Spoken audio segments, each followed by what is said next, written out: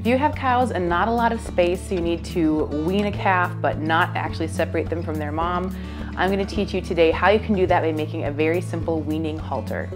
I'm Kelsey from roughandtumblefarmhouse.com, where every single week I share stories from our 5-acre homestead here in northern Minnesota.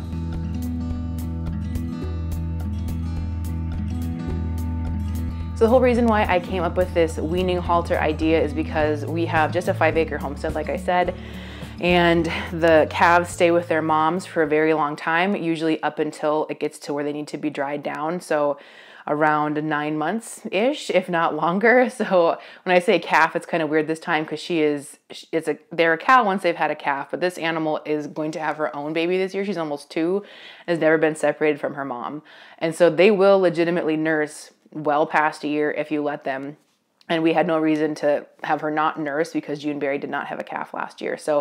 But coming up here, we need to have her 100% wean. I don't think she's really nursing that much at this point, if at all.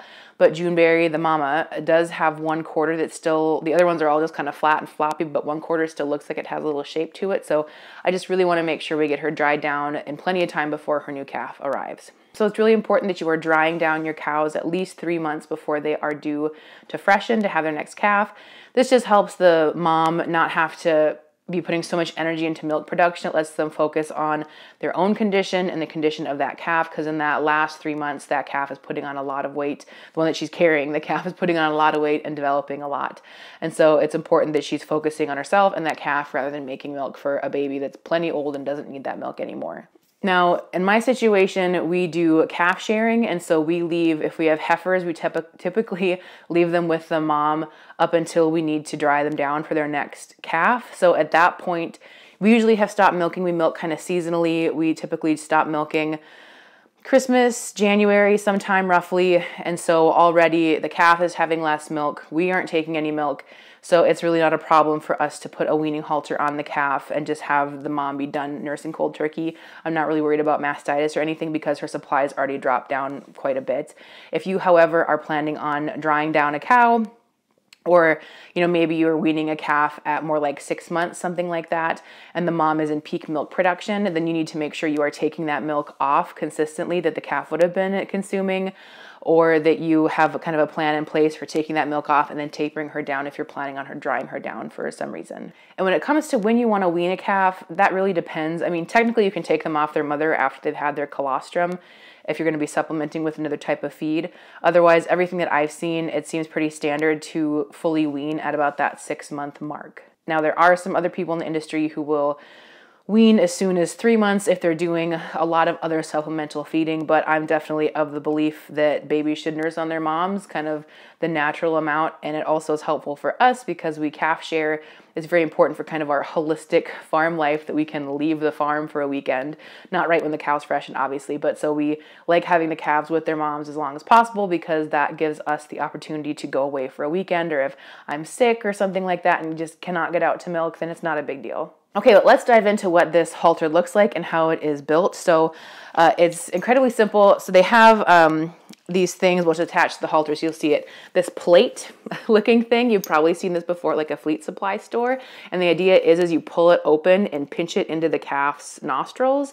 And now maybe that works on a younger calf, but mine are always like almost a full-grown cow, basically, by the time I'm doing this. So the idea of putting that in their nose, I can't bring myself to do that. I think it would hurt like hell, and I don't want to do it to them. So I was trying to come up with an alternative. And at first I tried making a weaning halter out of a cow halter, but I found that the nose band was up too high so that their little lips could still get under there and nurse just fine. It didn't work. So I had to get a horse halter. So this is what the rig looks like, all told. And this is a Weaver leather 1-inch small horse halter. And I'll see if you can see that. And I don't know if that's backwards or not. I never remember with these things, but I'll post a picture and details down below in the description. But so I think this was around like maybe a $30 halter, something like this. I have successfully used this method. This will be my 3rd time I'm doing it. So it's worked twice really well. So all I did very simply is I took the nose band and I just used a hand power drill and I drilled through the nose band first. And it didn't cause any like problems with the stability of the nose band at all. And then I got screws that are these flat backed screws. And I honestly don't know how big these things are. What does that look like? 1.5 inches maybe? You'll just have to kind of see how big, because you need it to be able to go through the halter and through the plate and then have enough room to put a nut on there. So I drilled through the halter and then I pushed these bolts through, and then I kind of lined them up on this nose plate, and then I drilled through the nose plate and shoved it on there and then put the nuts on top. So the general idea is your cow or your calf wears this halter. And again, if you're weaning at like 6 months, this may be too big of a halter. Even still, you might need something more like a pony halter. And I have jerseys, but I found that this fits really nicely on a Jersey cow that's, you know, a yearling or thereabouts. So anyway, the idea is this is on their nose. It doesn't have anything that's actually hurting the calf at all. Because this also has a little bit of a gap even between this part, so that's not rubbing. The backs of the bolts are totally flat, so it's not hurting at all.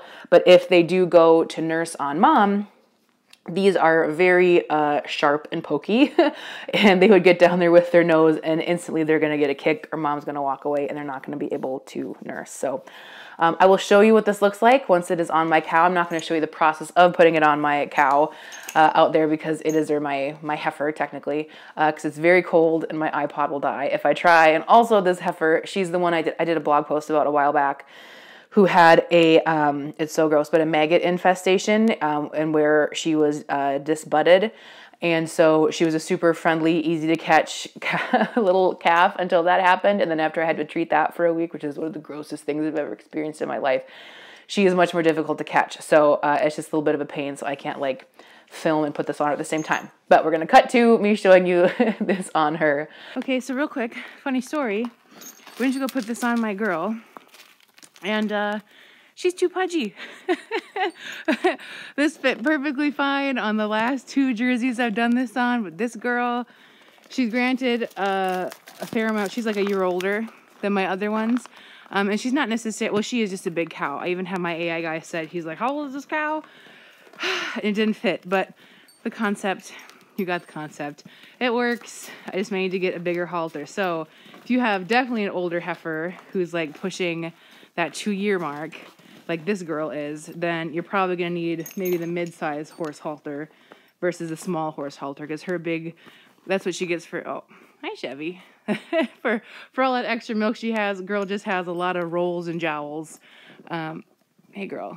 So I can't show you the actual halter on a cow, but you know how to make one, and I promise you it works. At least it's worked for me. So I do plan on going and just getting a bigger halter. And all I have to do basically is drill some new holes in a slightly larger halter, and I'll be good to go. So, rough and tumble. That's all I can say is rough and tumble. If you have any questions about how to make a halter like this, which again, it's super simple, just let me know in the comments. I'm happy to help. Otherwise, just make sure you've got the right size halter for your cow. And yeah, you should be good to go. Thanks so much for watching. Make sure you tune in next week for more farming, family food, and fortitude here at our Rough and Tumble Farmhouse.